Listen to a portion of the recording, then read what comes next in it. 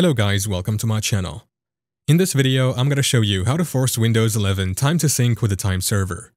If you've noticed that the time on your Windows 11 computer is incorrect, you might need to sync it with the time server. In this video, I'll show you how to force Windows 11 to sync its time with the time server to ensure your clock is always accurate. Let's get started.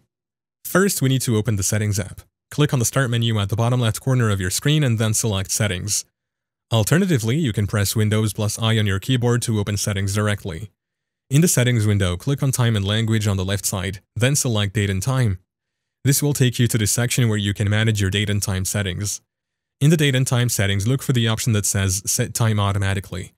First, toggle this option off to disable the automatic time setting. Wait a few seconds, then toggle it back to on. This action will force Windows to attempt to sync with the time server.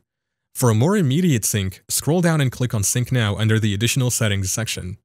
Windows will contact the time server and update your system clock. It's also a good idea to check your time zone settings to ensure they are correct. In the date and time settings, ensure the Set Time Zone Automatically option is toggled on. If not, you can manually select your time zone from the drop-down menu. After syncing, check your system clock to make sure it displays the correct time. If it's still not accurate, you might need to adjust your settings or check your internet connection. And that's it.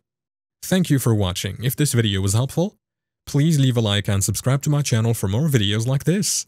And click on that notification bell to never miss an update.